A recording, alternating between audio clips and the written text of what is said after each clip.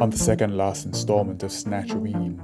In an otherwise crappy, no-good year of 2020, the human race suddenly encountered a deadly snatch to its very existence, and a stunning enemy surfaced, as such enemies often do, in the seemingly most innocent and unlikely of places.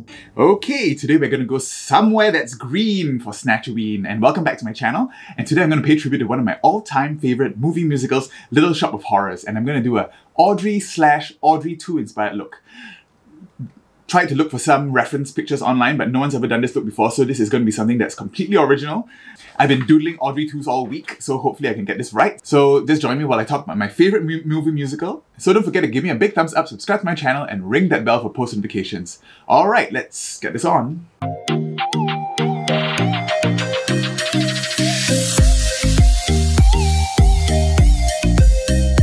Okay, let's get right into this. So block my brows. I did give myself face shape today because I want to pull the mouth up as much as possible. I did find some tutorials doing Venom, so people like Pom Berry, Made You Look, and Nina Benina Brown have done Venom, where this body paint with this big mouth, so I'm working off those techniques to try to draw the big Audrey II mouth here.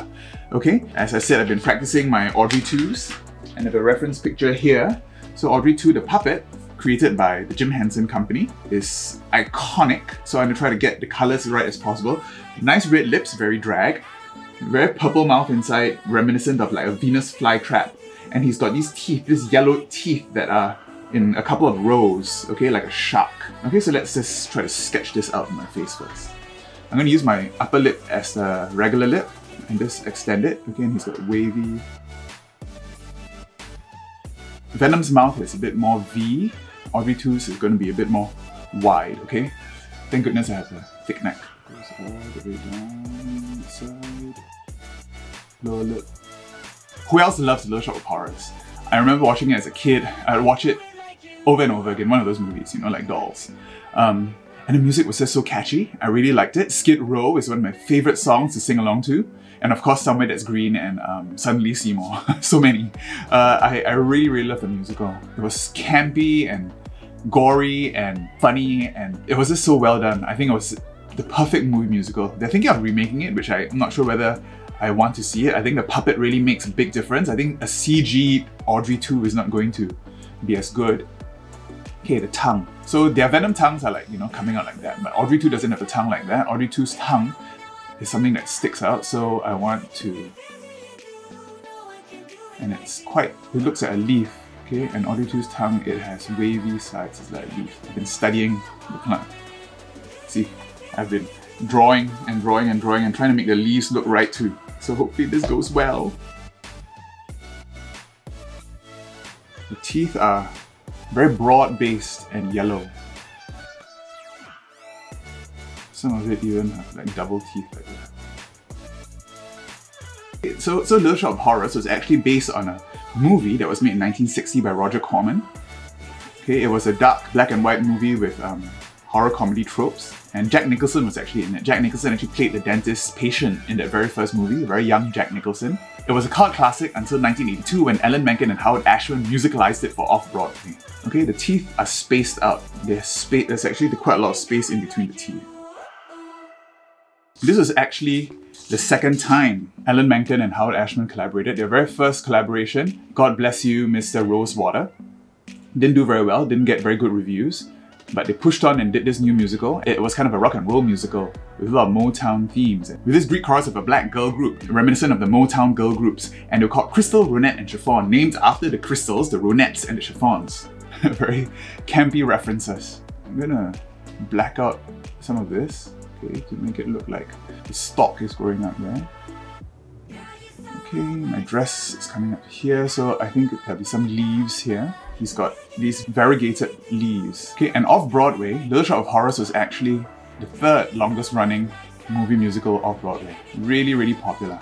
Okay, so that's a rough shape. A little bit messy here, but we'll try to hope it looks okay later. See, put this up, the mouth gets a little bit bigger. Okay, let's get these face tapes on. Okay, so I'm just going to go in with the gums first. Okay, I'm going to do this in parts. I'm going to work on the mouth first, and then the face, and then the body. Okay, so we're going to try to draw this mouth. I'm going to be using my Meron Paradise paints. I'm going to use a lighter pink this time. Actually, Audrey II's gums are purple, so I'm going to use a darker purple first just to sketch out the edge of the mouth. So the off-Broadway musical did so well that it became a movie. They decided to make a movie, and Frank Oz directed it with Rick Moranis as Seymour and Ellen Greene as Audrey. And they got Levi Stubbs to voice Audrey II. And I think that's why Audrey II was designed to look like an African-American singer with these big, huge lips. And of course, Frank Oz was a long-time collaborator of Jim Henson, so that's why the puppetry was so top-notch. And now the lighter violet, mixing a little bit of pink, I'm going to outline the teeth, the gums, the top of the teeth.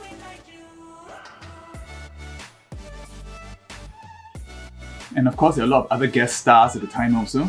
So a lot of guest stars from like Saturday Night Live, like John Candy, Christopher Guest, Steve Martin as the dentist. So they were all these comedians giving top-notch performances. Use the pink to outline the tongue. Keep that wavy tongue. Okay, the edges of the tongue are pink, but it turns purplish in the middle. Just adding colours first. Okay, so going back in with the purple. Attributes, dimension. Okay, I'm going to clean it up later. Now I'm going to draw in the teeth. Okay, so the teeth are a little bit gross and yellowed. I'm going to fill it in with yellow first, okay, to outline the teeth. The yellow in the Paradise paints. The shape doesn't have to be too accurate now because we're going to be cleaning it up with black later. Try not to mix too much into the purple.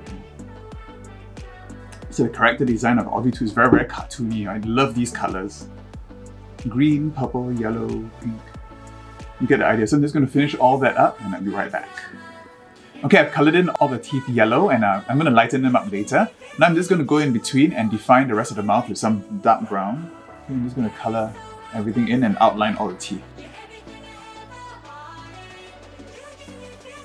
So today's look, I think you probably saw in the thumbnail already, I have a very iconic wig styled by my friend Salome Black. I really wanted this look to be a kind of a Audrey meets Audrey II look, and he did a very good job with the wig. So Ellen Greene played Audrey, both in the off-Broadway production and in the movie musical. She had such an iconic look, voice and hair that really made Audrey such a sympathetic character. She's a very squeaky voice and a very sincere, very earnest way that she played her. And that's what I see in everyone's portrayal of Audrey ever since then. In all the Broadway and off-Broadway revivals, people kind of like have this squeaky sound, okay, that Ellen Greene started. Other than Audrey, Ellen Greene didn't have that many iconic roles. I mean, she was in Pushing Daisies with Christian Chenoweth for a while. That was a really fun show, but it didn't last very long. I remember that show introduced me to They Might Be Giants.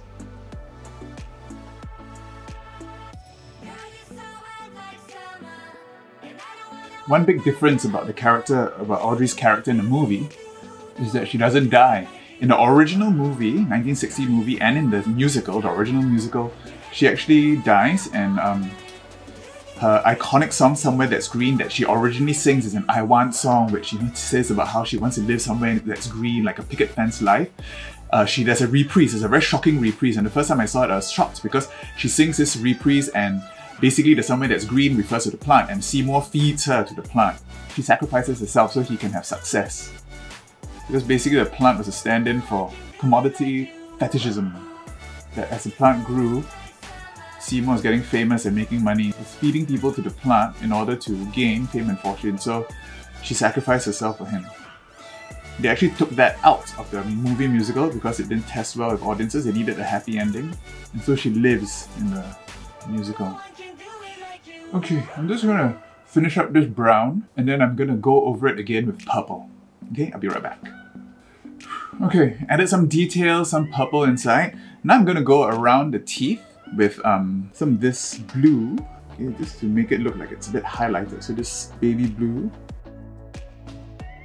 So Audrey dying wasn't the only thing that changed. For the movie, the 1986 movie musical, they actually changed the ending completely. In the original story, after he sacrifices Audrey, Seymour actually jumps into the plant to try to kill the plant and dies. The plant eats him.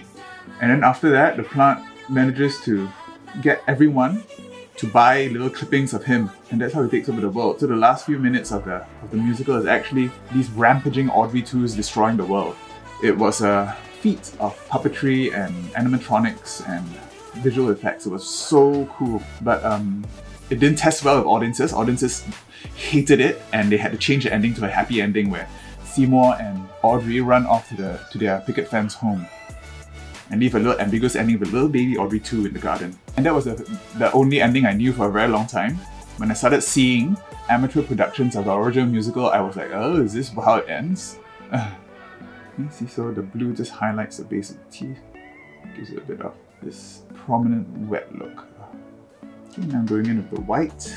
I'm going to sharpen up all the teeth and blend it into the yellow. Like that. And refine the shape of the teeth. So these messy bits here, we can try to refine with the white. So I'm just going to finish off those teeth and I'll be right back. Okay, I've sharpened up all the teeth and now I'm going in with the white also, and I'm going to just draw in some reflections on the gums. Some squiggly lines all the way around this color. And then the tongue as well. Okay, let's go into the lips. I'm going to leave the center here, so I'm going to use actual red lipstick for this. I'm just going to outline the mouth now with this kind of a light orange. Mix in the white and orange. Nice juicy lips for Audrey II. So I actually think there's talks for a remake of Little Shop of Horrors. Apparently Billy Porter is supposed to play Audrey II.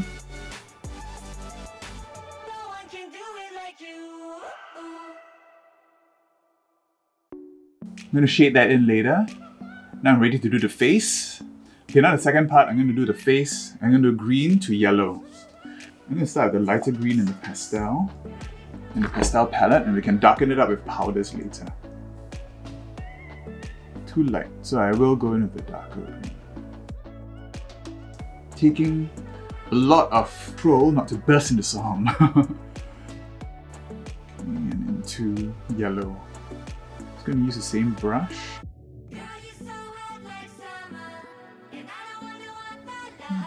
Back into the green. I'm going to be using a mix of my Miron green.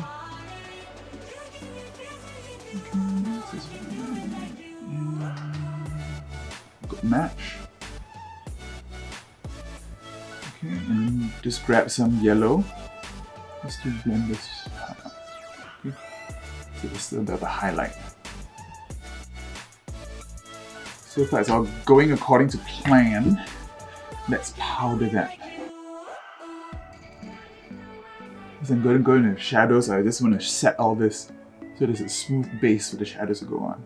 I'm going to try using my Kimchi Chic in the Virgin Mojito palette and going into Sour Pop. This green just to set this, give back some color, bring back some color. From the Stacey Marie palette, contour a little bit. Nuke and a little bit of black. I want to give my head this rounded shape so that this part comes out more and this part goes back. Anyway, there'll be bangs, so you don't have to worry too much about that. Now I'm going to draw in the veins on Audrey II's face. I'm going to use some of the purple first. Waste it, this vein that goes down the middle.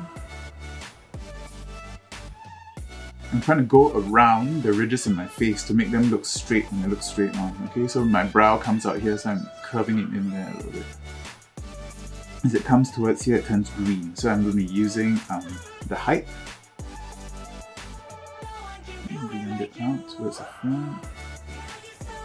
And using Nuke and a bit of the height. It's going to go across a little bit So I've got like these veins that go across.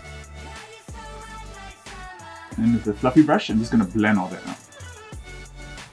Okay, I'm just going to blend all that out, do a little bit of shading, I'll be right back. Okay, so I've gone and drawn this grid of veins on my face and I've highlighted it a little bit. I'm going to go in now with my Suva Beauty. I've got a whole bunch of Suva Beauties. I'm going to use my yellow, red and green to draw little veins on the face. Okay, starting with the yellow. Dance Party. I think Little Shop of Horrors, the music is so catchy and fun that it's really kept alive with amateur production. So I've seen actually several done by colleges when I was in the UK. It was revived recently in John Groff on Encores. I didn't catch that one, but I saw some bootlegs. And of course in the West End, Vicky Vox, a drag queen, actually plays Audrey II. She has this really nice, rich voice, almost like Levi Stubbs. Even before Vicky Vox did it, I was actually dreaming of doing it in drag. And this is, I guess, the way I'm doing it. I'm doing Audrey and Audrey II. Take a rest from that for now. Okay, now for the third part, I'm going to do my chest. I'm just going to draw, color in all these leaves. I'm going to use a mixture of the different greens in the Miron, and also I have my MAC Chroma Cake just in case. Okay, so I'm just outlining this with the green and drawing in these fronds. Not the best at face painting. Hopefully I can redo this look in a few years' time and make it even better. This face painting and body painting is a real different art.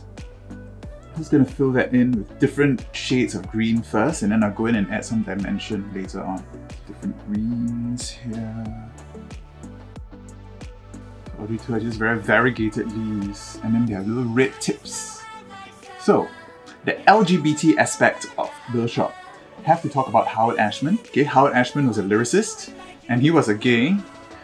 He was gay, and he was struggling with being gay in the late 70s and 80s, okay? At the time was pre-AIDS New York City, okay? And it was quite debaucherous. I mean, at the time, young gay men coming out, that was after the summer of love, you know, and they were having a lot of sex, having a lot of group sex, and he was pressured into having a lot of group sex, and he actually caught HIV. He actually lived with HIV for a very long time, and you know, for Americans, wholesome Americans who were brought up in that era, they were still subscribing to a lot of heteronormative ideals. And I think that's where the song Somewhere That's Green is so important, because it's the song where Audrey dreams about running off with Seymour and singing about somewhere that's green, picket fences, a washer and a dryer and an ironing machine. He had this very idealized outlook on life. Although the lyrics were very funny, it wasn't really played for laughs, right? It was quite earnest. You don't really laugh when she sings that song. It's just so earnest, and Alan Green does such an amazing job portraying Audrey that you really fall in love with her. Okay. Somewhere That's Green is a quintessential I want song. So in musical theatre, the heroine, usually the girl, usually the leading actress, sings a ballad around the second or third song, and it's called the I want song, and tells the audience what she really wants and gets her on the side. Alan Menken and Howard Ashman went on to write a lot of songs for Disney musicals, most famously The Little Mermaid, and the I Want song in that movie, Part of Your World, sounds a lot like Somewhere That's Green. And in the Book of Mormon, they parodied both Somewhere That's Green and Part of Your World by singing the song Salt Lake City about an African girl who's dreaming of going to Salt Lake City because that's where the Mormons come from. And you can tell the chord progression and the melody are very, very similar. Okay, and also, because of his gay sensibility, he writes the most beautiful love songs, like Suddenly Seymour is such a different love song from different musical theatre love songs of that era. Instead of how beautiful and how much he loves her, Seymour sings about understanding, sweet understanding, okay? That he's accepting her and loving her for who she is. Because the whole life she's been told she's been useless and worthless, even with the dentist who treats her so badly. And I think this is what a lot of gay people, a lot of trans people can identify with. Okay, almost done. Yeah, so Howard Ashman, he died, and there was this tribute to him. All the songs, all the Disney songs that we all love so well, all written by Howard Ashman. He also wrote the music, he also wrote the lyrics to Beauty and the Beast. Well, they said that the gay subtext, okay, between Gaston and LeFou in the live-action remake was actually a tribute to Howard Ashman.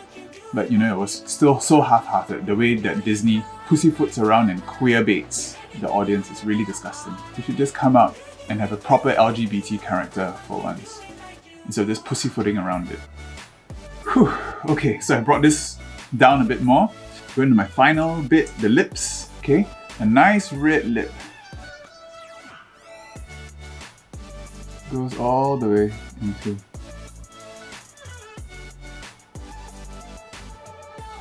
Blends into that. So now I'm gonna paint my hands green, put on my outfit, and I'll be back with the finished look. So this is the finished look. Audrey II meets Audrey, taking a Sominex, waiting for Seymour to come home. And I'm finally somewhere that's green. Okay, so thank you again to Salome Black for getting this wig done in such short notice. The minute I got inspiration for this look. And if you like this video, don't forget to give me a big thumbs up, subscribe to my channel, and ring that bell for post notifications. This week I am cramming in 3 looks for the last week of October for Snatchoween, so tune in again on Friday when I have a very special guest on my episode. So don't forget to give me a big thumbs up, subscribe to my channel, and ring that bell for post notifications. Alright, I'll see you next time. Bye. Feed me.